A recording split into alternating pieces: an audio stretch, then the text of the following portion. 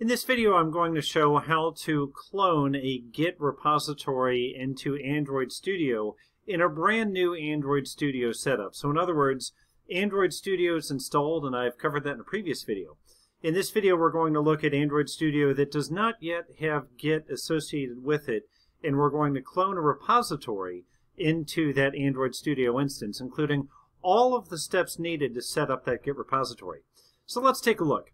Two things we need first. We need Android Studio, and we also need a Git repository. So I'm going to run out here to my environment, and I'm going to open up my Plant Diary Q, which is an Android Studio project I did on a different computer in a different Android Studio environment naturally.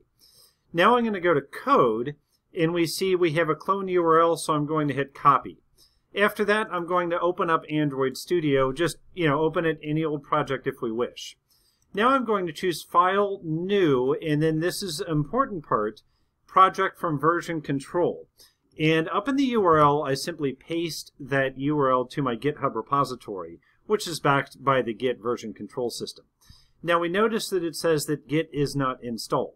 So let's choose Download and Install, and follow the prompts from here. You see I simply click a few boxes, and now the installing bar is going, and all of a sudden Git is installed.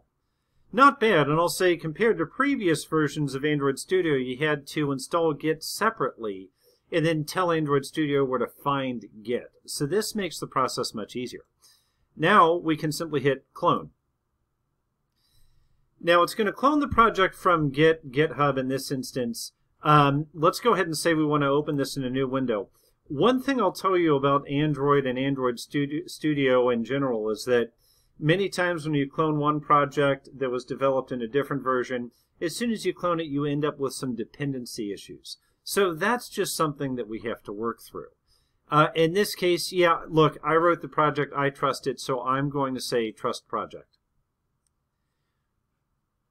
Now it says, okay, I don't understand where the Gradle JDK is from this project, because there again, I'm cloning this from a different computer. So I'm simply going to say, use embedded JDK.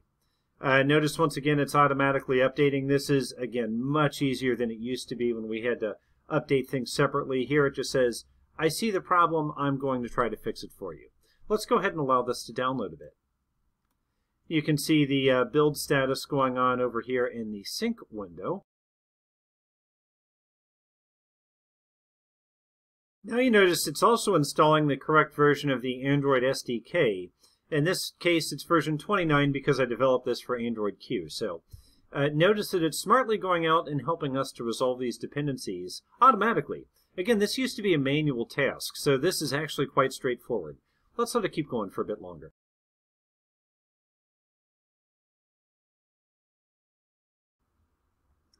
Now, I fast-forwarded this a little bit so you didn't have to wait through it, but you see after about 2 minutes we get build successful, which makes us happy. So, looks like it's still processing a bit, but I will say, here's my advice to you. Anytime you start a new job or even switch jobs or anything like that, what I always recommend, the first thing to do is make sure that you can get your environment set up, and then set a breakpoint and walk through the debugger. That's the easiest way to learn code that you didn't write. And the reality is, in our profession, while a lot of times your friends and family think you sit around and write iPhone apps all day from the ground up, the reality is 95% of our job is figuring out code that somebody else wrote. And the fastest way to do that, in my opinion, is to clone the project, get the project running, set a few breakpoints, and then walk through those breakpoints at your own pace and watch the project as it's running. So this is the first thing that I would do when starting a new project, starting a new job, or anything like this. Looks at this point like we're in good shape. So now what we need is the next big thing to do, which is to try to run this in the debugger. So you'll notice up above we have the app profile selected by default, which should be selected. That should be what you see up above most of the time in an Android project. Then we have an emulator, an AVD Android virtual device, which I set up in a previous video. And finally, we have the play and the debug. So I'm going to choose debug, and this should start the emulator, which will take a few moments, and then run the project in the emulator.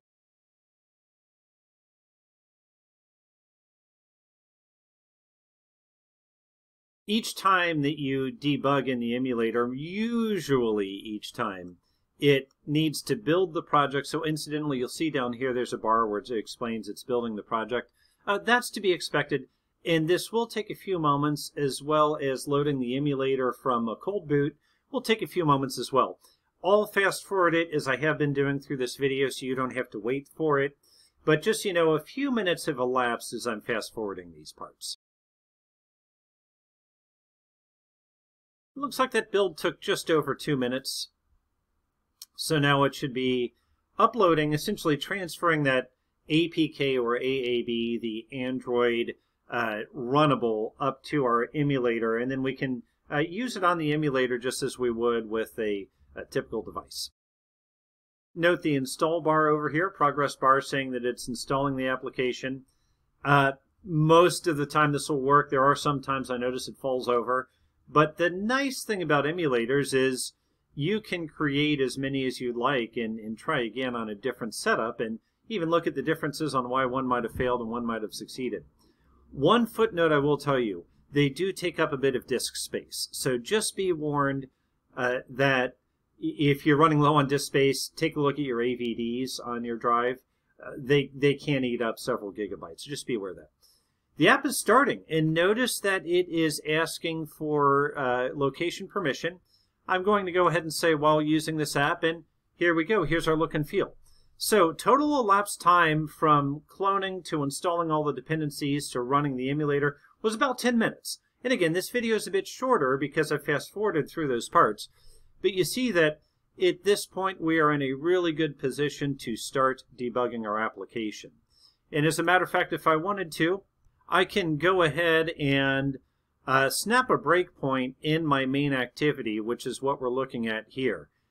So on Open Map, I could set a breakpoint there, and I can click on our map view.